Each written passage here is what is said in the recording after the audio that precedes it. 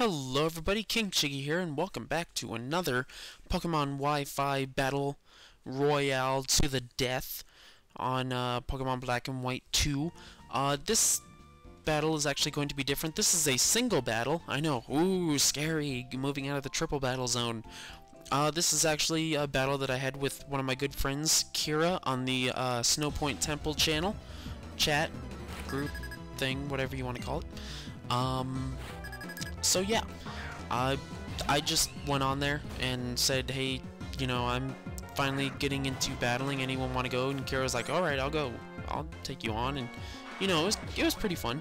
So you know, single battles, not really good at them. So I just kind of wanted to see how it would go. Started off with Infernape going against his Jolteon. Went ahead and U-turned out into Nidoking, predicting the Thunderbolt, and went ahead and used Earth Power just to, you know, hit it as hard as I could. And that is going to be the end of Jolteon, so, you know, about a minute in, he's already down one.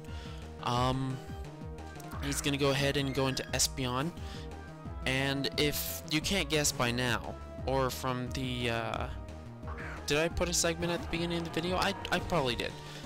Switching out to Metagross here. Kira's team is all Eeveelutions, which, you know, I've battled a couple of these in the triple battles, and those got pretty annoying pretty fast, but, you know, in a single battle format, they aren't as scary. Some of them can be, but I will admit that later on in the battle, his Eeveelutions weren't really what I was expecting, and I kind of feel like I came into this battle a little overpowered. You know, right there taking out Espeon pretty easily, and he's coming out into Umbreon here. And I'm going to go ahead and Meteor Mash it. And he's going to go ahead and Foul Play. This is what I expected, because right there did a lot of damage to Metagross because of its high attack, but you know, I thought that it would have knocked me out. I guess it's just the fact that this Umbreon did not like set up or anything, didn't sit there using Curse like 10 times and getting its defense and attack through the roof and then using Foul Play. I don't know if its attack itself affects Foul Play, but Umbreon goes ahead and uses another Foul Play to take out Metagross. I'm switching back into Infernape and gonna go ahead and Mach Punch to take it out. And that is 3 members of his team down. I kind of remember Umbreon being a lot more annoying than that, but I digress. Kira moves ahead and goes into a Flareon. I honestly had no idea what to expect from this.